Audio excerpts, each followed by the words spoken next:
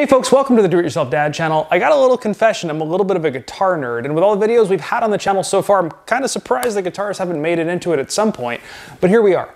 Today we are taking this is a Stratocaster, a Fender Stratocaster copy, and we are going to be making this thing play a whole lot better. This is one of the really cheap guitars. This thing, I picked it up on Facebook Marketplace for 20 bucks.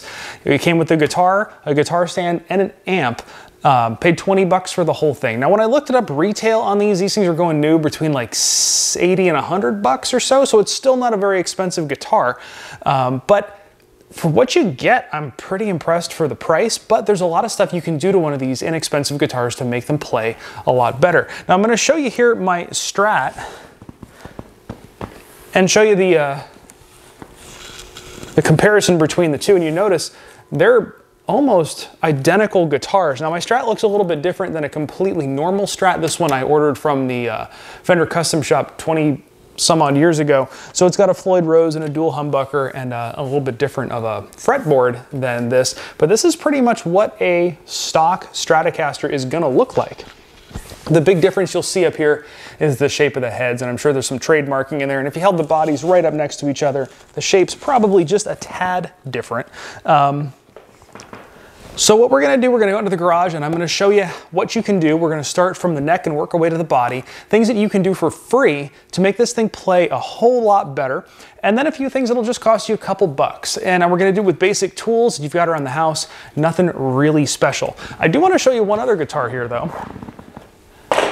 That's this one. This one we built, and there is gonna be a video on the channel showing you how to build your very own guitar from a kit, make your own custom job. If you notice, the paint job here is a little bit of an Eddie Van Halen inspired paint job, but not on a guitar that he would have played with this paint job. It was a different guitar, and I got the whole story about that in that video. So it'll be linked down in the description below if you want to check out that. But right now, let's go out to the garage and get working on this guy. Now, the very first thing to think about is your workspace. If you're going to be working on this on a table or especially on a workbench, I would throw down an old towel just to protect the finish of the guitar. Now, this finish, at some point I might redo the whole thing, so this may not matter as much to me. There's a couple dents in here, but it's gonna matter to you probably, so put down a towel first, protect your guitar. The other thing to think about is, depending upon the guitar you have, you notice here the neck is sitting up off my workbench. Now, that's the case with the Fender style guitars. Now, if you get a Gibson, the head here actually angles down, and you're gonna wanna support that so you're not putting all the pressure on the head here. If you push down hard, you could snap it. So we're not gonna have to worry about that here with this guitar, but let's start here with the first thing we wanna do is we wanna remove the strings, get down to the guitar, and get to work. Now, in the case of my guitar here, you can see I got it with a broken string, and I am guessing that that's probably part of the reason why the guy sold it. He was messing around trying to get the strings off. He really didn't understand how this thing works and kind of just gave up. So I'm going to show you how to remove the strings. And there's two ways to do it. One way, obviously, is you can just come in here with clippers and cut all the strings. And that's probably what we're going to do because we can't reuse these strings. We've got one broken. But if you're on a budget and you're going to reuse your strings, you're going to want to take them off carefully so you can restring it with these things later. So if reusing your strings is the game plan, you're going to want to unwind your strings, and you can start turning these things. Most of them should turn clockwise to loosen, but you can also see on the winder which way it's going, and then you can take your strings and just remove them just like so. So you're going to have the string right there, and we'll just go one by one and remove these strings. So now with the strings removed from that end, we're going to come down to this end and get the strings out of here. Now with the Gibsons, you can just feed the string straight out the back and remove it. And these, you got to flip it over. So let's flip it over and get the strings out.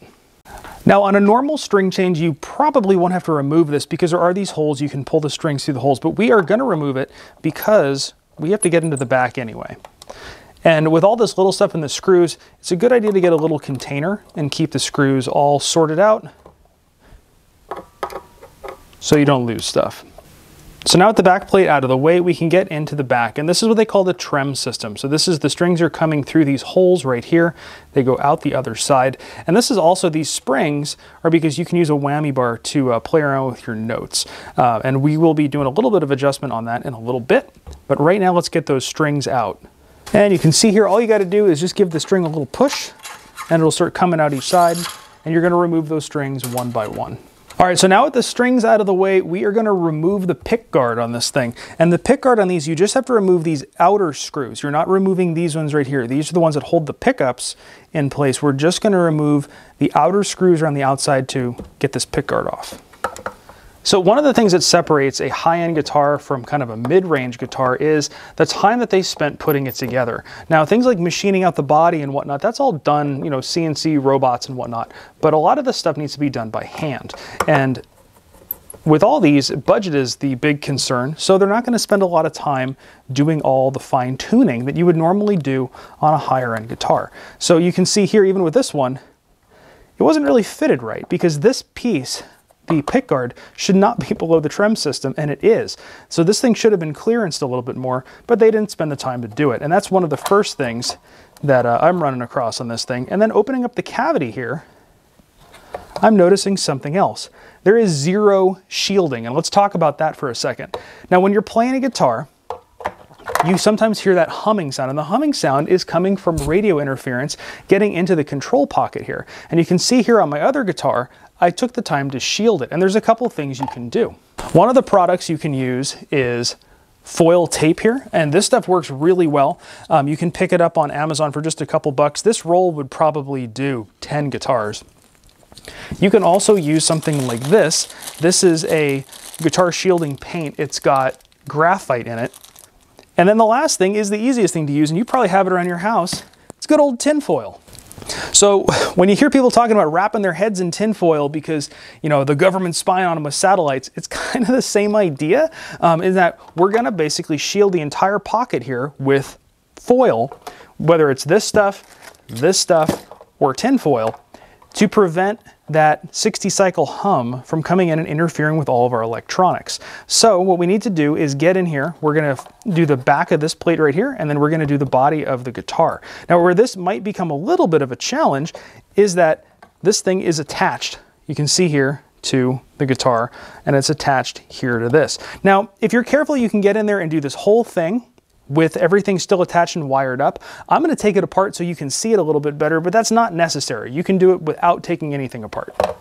So you can see here I got the pick guard out and flipped around, and I haven't unsoldered anything, and I might or I might not, just depending upon how much work I got to do. But I have this thing unscrewed just to give it a little bit more play, and you can kind of wiggle it around and flip it. Now you can see here they did shield from the factory this little area here, which is a good start, but it's not enough. And there's no shielding behind or around the pickups. And then the big thing is inside the cavities in the guitar, there's no shielding anywhere. And you can see right there underneath the pickups, and then what we call the control pocket there, zero shielding. So we're going to get in there and do some shielding, and I'm going to do it with the foil tape, but I'm going to also explain how to do it with tin foil while I'm doing the foil tape method. Now the foil method is as simple as it sounds. You are just going to take this foil, it's a double-sided tape right here, and you're going to peel it off and kind of put it in all the cavities. Now this stuff is very thin. You can it's as thin as aluminum foil or tin foil. So you can put this stuff in your guitar using just regular scissors. And we're just going to line each one of these pockets. Now it doesn't have to be perfect and it doesn't have to be pretty because no one's ever going to see it. The one important thing is making sure that you don't have any gaps where radio can get through. So we're going to go through, we're going to do everything, and you want to make sure it's all touching each other. Now if you're cutting out pieces of foil, you can paint in some Elmer's school glue in there or use contact adhesive and put that in there. The one thing you want to make sure is that your foil is overlapping in places so you have connection between all of them. You don't want one piece of foil and another piece of foil being separate. We're going to go all the way up the sides of each cavity, and then we're going to loop around the top a little bit in a couple places so it contacts the shielding that we're going to put on the back of the plate here. Now, one thing that is nice about this foil tape is designed to work with guitars, so they were so kind as to make it so that the adhesive is conductive. So you don't have to worry about if things are overlapping, if they are getting good connection, because the adhesive itself is conductive. I do have a link to this stuff in the description below if you want to check it out. Like I said, it's not necessary. You can do the exact same thing with foil. This is just a little bit easier to work with, and I want to say the whole roll cost me about 10 bucks or so. So it's not a very expensive investment, and if you're going to be working on guitars, This will do a lot of guitars. Like I said, this is, I think, the third or fourth guitar that I've shielded with this roll of tape, and I still have most of the roll left. Okay, so now with all of our pockets lined, we have the foil up on the top. And what we want to do with that is kind of go around with a razor and get it in a couple places. You want to fold the foil up out over the top. And that way, when you put the pick guard on it, which is also going to have this stuff on it, it's going to make contact with it and make a nice seal all the way around. When you're done with this, none of this is going to be seen. It's all going to be kind of enclosed underneath that pick guard. You just want to make sure that if you have a lot of excess foil, it's not going to poke out from underneath the pick guard. And a reference point for those are all these screw holes. If your foil is coming out past the screw holes on the face of the guitar out this way, then you know it's going to be seen. And then you can just trim it back with a razor blade or a pair of scissors. All right, so you can see I got the entire thing shielded, and I've got this stuff kind of lipping up over the edge, and now we're going to concentrate on the back side of this guy here. So we're going to flip it over and start running foil around. Now we may have to remove the pickups to get around the pickups really neatly. We'll see how it goes. So I did decide to remove the pickups. I removed the first one. There's 2 screws and a little springs, and I would recommend you remove them one at a time. That way you don't forget what order they go back in, or take a picture. Most of these are going to be color-coded yellow, red, blue, or something like that, so you know which pickups go where. So let's just get in here and start cutting out some foil.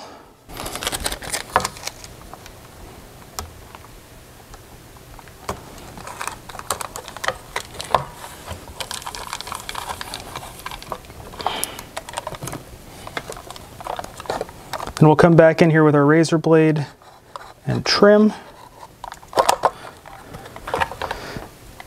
And same thing in these holes, we'll come back with the razor blade. All right, so we've got our first pickup hole shielded. Now we can replace our pickup and move on to the next one. All right, so now we've got the pick guard shielded, we've got this area shielded with the factory stuff, we've got the body shielded, but let's not forget the little pocket that the jack goes in. We're going to shield that guy as well. So in turning our attention to the neck of this guitar, and this is really where the playability lies in one of these guitars and how easy or hard it is to play. You can go and get yourself a tool kit. I picked this one up on Amazon. It was about 20 bucks or so, but like I said in this video, I'm committed to showing you how to do stuff for free. So I'm going to bypass really using this tool kit. I might use a few things in it, but I'm going to show you how to use stuff around the house if you don't have one of these. These do help, but you don't need it. Now, the couple of things we're going to address here is the fret ends along here, and if we get real close in, and I'm going to try to focus on these guys, you can see this guitar is actually pretty good. The fret ends are pretty rounded over. They're not sprouting, and sprouting means that the metal is coming out of the wood there, and the wood seems to have a little bit of a roundness to it, but these are kind of, when you run your finger over it, they are a little bit kind of pointy, so we're going to round those over. Now, something you can do if you're going to go more advanced is actually recrowning the frets. We're not going to do that in this video, and I'll show leveling the frets. I'll show you real quick what that means, but I'm not going to show you how to do it. I'll have a link down below. If you realize you got a problem, some other YouTubers, really great videos on how to do that. I'll have those linked below.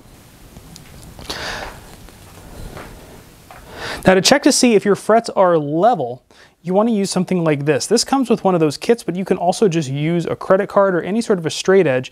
You just want to be able to go over 3 sets of frets, and you're going to rock it back and forth in this motion. If it rocks, it means one of the frets is high and you have to lower it. On this guitar, actually, we got lucky, and I got a tiny bit there, but almost not even worth worrying about.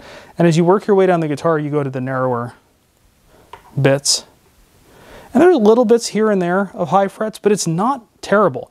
So we're not going to worry about it on this guitar, but like I said, if you do check yours and you got major problems, I will have linked down below another video on how to fix that. Now, what we are going to address here is the fret ends. Now, there's a couple ways to do these, and I'm going to do it kind of the quick DIY way, which is the way you'll probably be doing it at home, but there's other ways to do it, and that involves using sanding blocks. I got an 800 and 1000 grit foam sanding block. If you don't have sanding blocks, you can use a piece of sandpaper and wrap it on your finger and just very carefully go over those edges, or emery boards, you know, the little things for filing your fingernail ends, work great as well. You can also use little files. If you have an edge that's very high, you can get in there with a file and take that sharp edge off.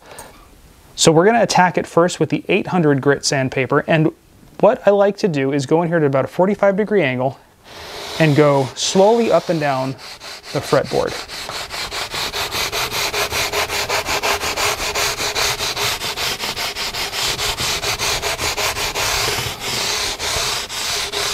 Now what this does is it rounds over the fret ends just a little bit, makes them smooth, and it also rounds over the edge of the fretboard, which gives you a really nice feel in the hand. Now I should note that you only want to do this on a rosewood fretboard. If you have a maple fretboard, which will look like this wood, that wood is finished and you don't want to attack that with sandpaper like this. So then you would want to take an emery board and actually go after each one of these very carefully without getting the fretboard itself. And I'll show you how to do that in just a second. But right now, let's just finish this up. We're going to hit it with 800 grit and then 1000 grit. So now if you look at our fret ends, they are nice and smooth and polished over. If you run your finger along them, they feel great. But you look at the tops are not so good. Now on this guitar, they're actually not bad. I've seen much worse, but we're going to go ahead and polish at the top of these frets now using a really simple method. And that method would be using a fine grade of steel wool and masking tape. Usually I like to use the blue tape, but I am out of blue tape, so we're going to be using this stuff to show you how I do it. And then I'm going to show you one of the little tools that comes in that kit that makes this job a little bit easier in case you want to go purchase one of those kits.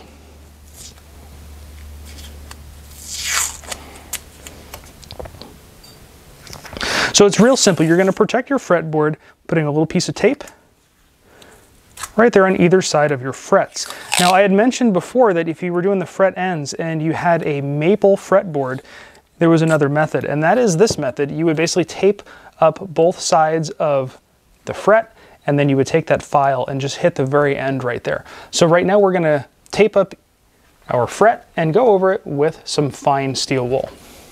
Now when I'm doing this, it looks like I'm holding my hand a little weird.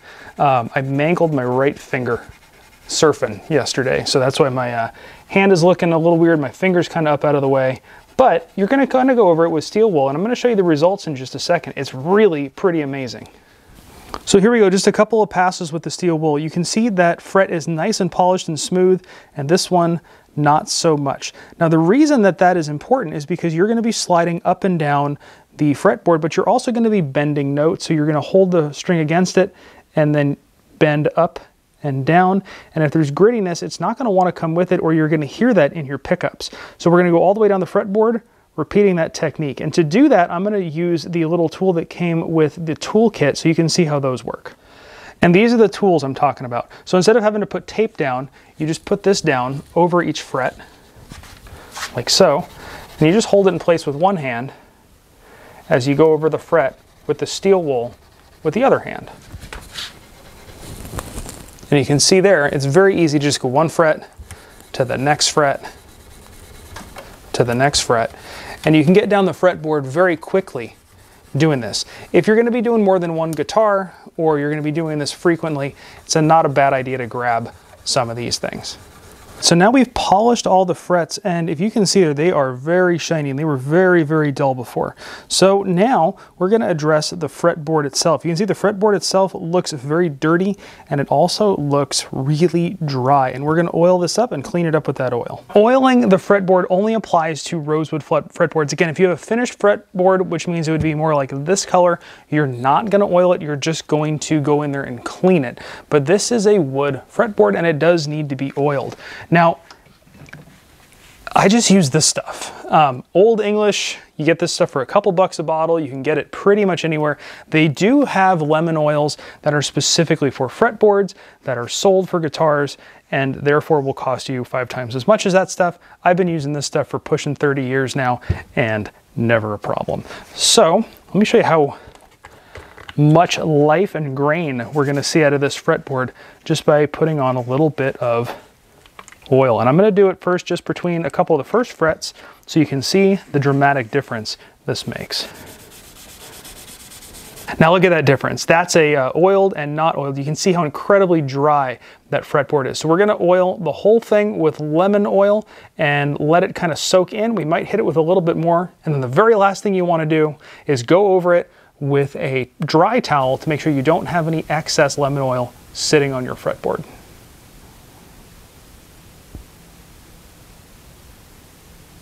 So now with the fretboard out of the way, we're going to turn our attention to these. These are the tuning machines. And if I were to replace one thing on a guitar other than the strings, it would be the tuning machines. At least those are the first things I would replace. These make a big difference in how well your guitar holds tune. But if you're not planning on spending the money, you can at least do a little trick to adjust them. Now with these, you'll notice some of them are a little wobbly and some are not.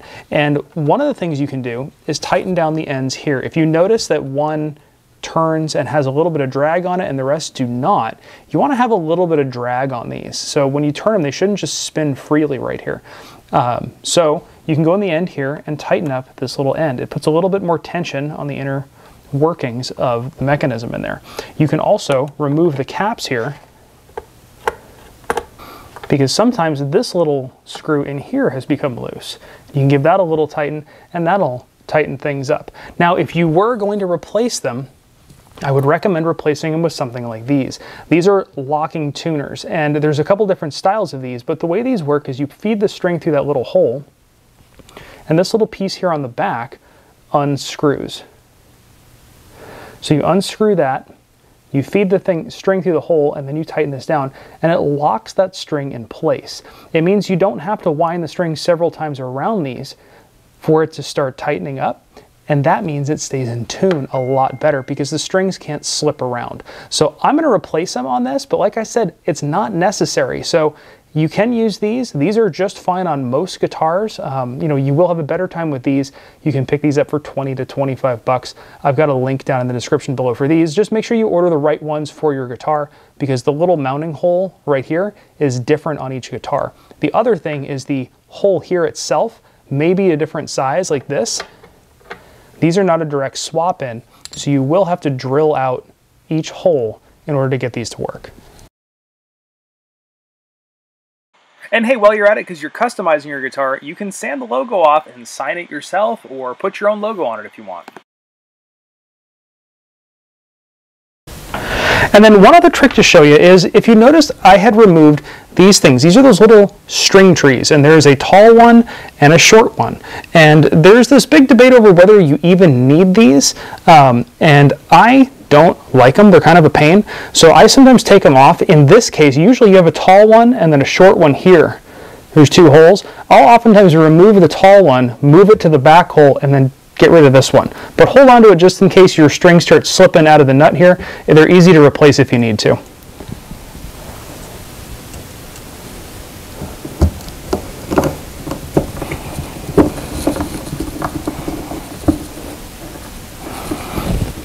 And finally, the other thing you can do is just put the screw from the other one back in there. That way it doesn't look like there's an empty hole in the guitar. There's at least a screw there, so people aren't asking you, hey, what's that hole for? So with our new tuning machines in place, we can string the guitar. But before we do that, we want to address this guy right here. This is called the nut, and the strings ride through this. And when you tune your guitar, you're pulling them tight through it. But also when you're bending notes, you're pulling the string tighter. The string is running in and out of that nut, and it can get caught up in there if there's too much friction, and then your guitar goes out of tune. So right now we are going to lube our nut. And we're going to do that with this, a mechanical pencil. Like I said, you really don't need to buy anything. So what we're going to do is we're going to take a mechanical pencil here and just draw a little line in each one of those notches. Pencils are made of graphite. Graphite is a lubricant. We'll get it in there real good. Now, if your strings are already on the guitar, no problem. You can just lift the string up and out of the little channel, put some graphite in there, and put it back in place. And we might do that after we put the strings on the guitar. All right, so now let's talk about guitar strings. Now, because we're operating on a beginner guitar, I'm gonna assume most of the people watching this video are beginners. I would recommend going with a lighter string. Now, people will argue for days, and if you wanna argue for days, then in the comments below, be my guest over what string diameter is best to be playing. And if you do a Google search, there's a lot of famous musicians, people you probably listen to, that play on very thin strings. But Thin strings are a little bit easier to play. They're easier to push down. The downside to thin strings, I think the biggest downside, is when you push down, it's easy to push down too hard and bend the note. So it is something to think about, but I would recommend going with a quality set of strings if you are restringing the guitar. If you're trying to save money and you're not going to restring it, that is totally fine, but I do have a link for some of these strings down in the description below. These are kind of the most affordable of the quality strings that you can put on your guitar. So let me show you how we do it on the Fender here. Now when you open up the pack of strings, the strings are color-coded. Your E string is blue, B is yellow, and so on down the line. So you do want to make sure you put these on in order because each string is a different diameter. You are going to start with your top string is your thickest string, your bottom string is your thinnest string, and you'll see here the little pieces on the back of each string is color-coded to go along with that to make it easy. So the Fender style guitars are a little bit different than the Gibson ones. The Fenders, like I said earlier, are going to come in through the back. The Gibson ones generally are going to go across the top, but they're all going to string in a pretty similar fashion. So these strings are coiled up, and you do kind of want to be careful with these because if you knot them up, it becomes a big pain. But we're going to start with our E string, our low string, and that'd be this guy right here. So we're going to start by feeding our string through the hole, and that'll come right out the top of the guitar. Out the other side, you can see right there, and we're going to pull that one all the way through. Next string is going to be our A string. We're going to repeat the exact same process.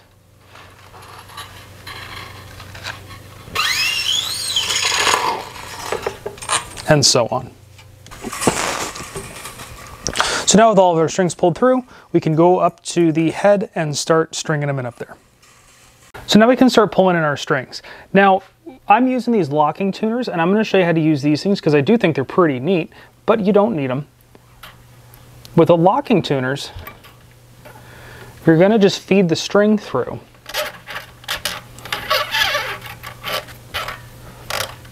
Run it through the nut right there, and you're going to pull the string as tight as you possibly can, and then tighten down that screw. Now the string is in there, it's locked down, and you can tune it. Now, if you don't have the locking tuners, you're going to do something a little bit different. I'll show you that. You're going to leave some slack in the string right there, and now you're going to start winding the string. And it'll start turning like that, and you're going to let it kind of turn, hold it into the nut right there, and hold the string down so the string winds underneath this piece, and you're going to wind it till it gets tight. But like I said, since we have these locking tuners, we don't have to do that, so we're going to just pull these things tight, lock them in place, and get the guitar in tune.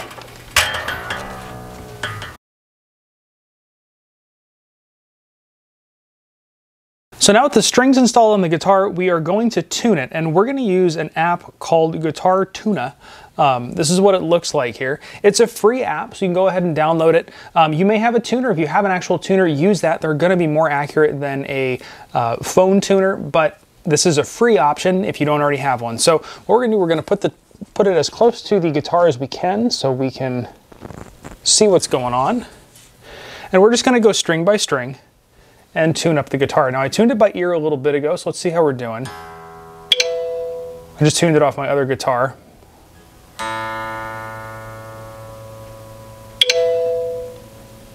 So with the guitar in tune, now we're going to adjust the height of the tremolo, and that is this little guy here. Now you see the way it's angled up. You want that thing to be pretty much level with the body of the guitar, or maybe a degree or two of up angle. So that's a little bit too much angle. So we're going to go ahead and adjust that. Now, let me show you how we do that. We adjust that by flipping it over and tightening up these two screws on the bottom of the guitar. We bring them in, it gives more tension, it pulls that piece down. So let's go ahead and get in there and tighten those screws.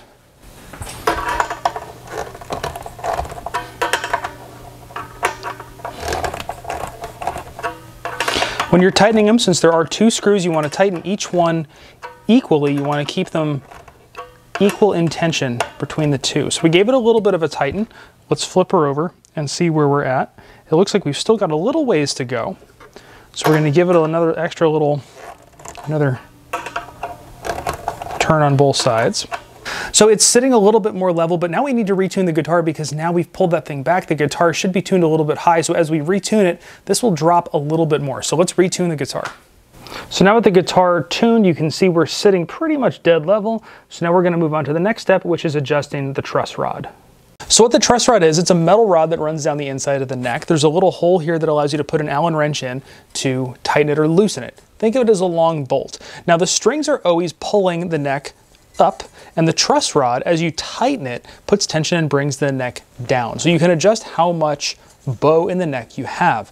Now ideally you want just a tiny bit of bow in this angle. So how we're going to check that is by holding down our strings here and holding down our strings at this end, and then checking and see how much play we have in the string in the middle. Now normally I would use a capo. My capo here just died on me, the elastic snapped.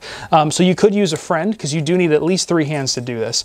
You're going to need a set of fingers here, a set of fingers here, and then one to check here in the middle. So we're going to use the bar out of the capo and a clamp. Should work just the same.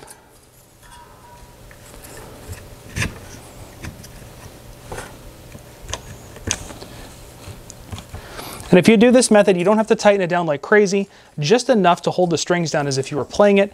Now we're going to go and hold the strings down on the far end, and you can use a measuring tool. I'm going to use a business card. And if you can slip a business card in between there, and it'll clear in the middle of the neck, but doesn't have too much wobble, you're good. And it looks like in this case, I'm surprised. I thought I was going to do some adjustments. We're good. So we don't actually have to adjust the truss rod. Now, if we had to adjust the truss rod, what you want to do is come into the end. You want to release the tension on the strings. And you're going to come into the end here. I'll show you. You're going to insert an Allen wrench into the end there and give a quarter turn. Now, if we want to bring the neck down, you're going to give it a quarter turn to the right. If you want to bring the neck up, a quarter turn to the left. And you usually want to loosen up the strings so you can get it in there, and then retune it every quarter turn, recheck it. It doesn't take a lot to get it right. And it also could settle over a couple days. So you could have it all set, and then a couple days later, it's not good anymore. And you're going to have to redo it a couple times. But that's where you're going to go and make that adjustment right in there. Remember, little amounts is all you need. And if you're trying to tighten it and it's sticking, try to loosen it first, because you don't want to snap that rod inside there if it's bound up. Now with our neck straight, we're going to set our action. And our action is how high the strings are sitting off of the frets. Now that right there is a very high action. I don't like guitars with high action. They're harder to play. I like actually a very low action, sometimes lower than even what is kind of recommended. And the way you adjust the action height is down here on the trem system. You can see here there's little Allen screws on the top of each one of these, and you can individually adjust the height of each string. And you do need to individually adjust them because the neck here is radiused, meaning there's an arc to it, and you want each one of them at the right height. So we're going to grab a ruler and go and start setting the height of each string. Now how you're going to measure your action height is you're going to measure the distance between the top of the fret and the bottom of the string on the 12th fret. And the 12th fret you can count up from the neck, or you can also just, it's one of the 2 dots, it's going to be the one just past it. Now the way you measure it is on the high E string here, you are going to measure 1/6 millimeters or 1/16 of an inch on the high E string, that's your distance. And on the low string here, you want to get it about 2.4 millimeter or 3/32. So let's get in here and measure and see where we're at right now.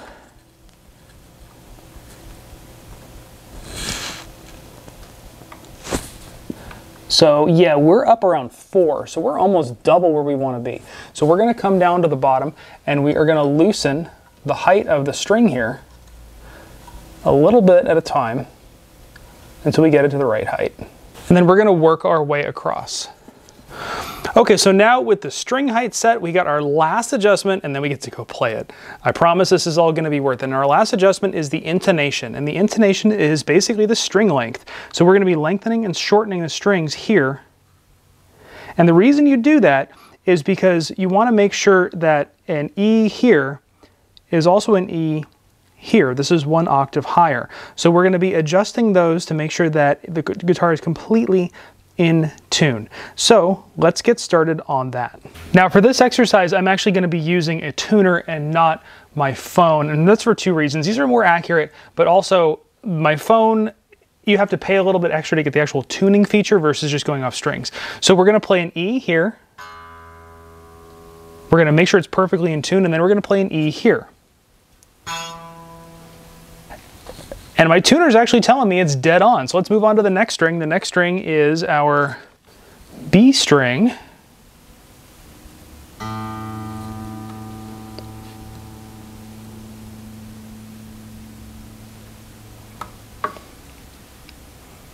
So now let's move on to our next string. Our next string is going to be our A string.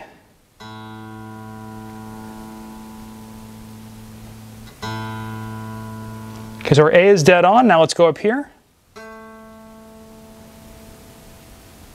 And A is a little bit flat. So what we need to do is come down here to the end and adjust that a little bit. So what the note being flat means, it means the note is a little bit low. So what we need to do is shorten the length of the string. And how we're going to do that is by taking our screwdriver and going right into the end here and seating it into the screw and giving it a couple turns. And we're going to do about a half a turn at a time.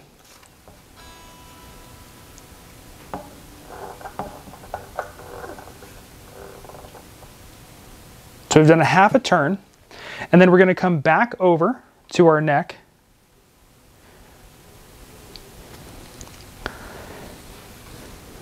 Check that open note. And it's going to be a little out of tune now because we changed the length of that. So we're going to retune it down here, and then we're going to check up here. And it brought it almost perfect. So we're going to do a few more adjustments on that. So just remember, every time you go back and forth, you have to retune the guitar and recheck it. And remember, if the note is flat, you need to make the string shorter by tightening that screw on that end and making the string shorter, or vice versa, and going longer, and go all the way down the neck until you've set your intonation for every string. Then your guitar will be perfectly in tune all the way down here at the nut, and then all the way up here on the fretboard. All right, now with the intonation all set, we can clean the last thing up, which would just be going down here if you want and clipping those strings. You don't need one of those suckers poking you in the face. So we're gonna grab a clipper real quick, get those nice and short and clean, and then let's go inside and give her a go. Okay, so we're back inside, we're all tuned up, we've gone through the whole thing. Now let's go over what we did before we plugged this thing in and listened to it. So we have gone and taken the pick guard off, we shielded the entire cavity, we took the strings off. In our case, we put on new strings, but like I said, you don't need to if you're on a real tight budget. But strings are $5, $8, somewhere in that range, and probably one of the biggest upgrades you can make to one of these cheap guitars. So I'd really recommend doing that. And if you're gonna do it and you're a beginner, go with lighter strings. I've got some links down below you can check out. You don't need to buy them through my links. You can go to your local guitar store. I encourage you to do that. Support your local guitar store. But new strings are a definite plus. We put those locking tuners on the back here. Again, not necessary, but probably one of the other biggest things you can do to improve one of these guitars. So let's plug her in. Let's give her a listen.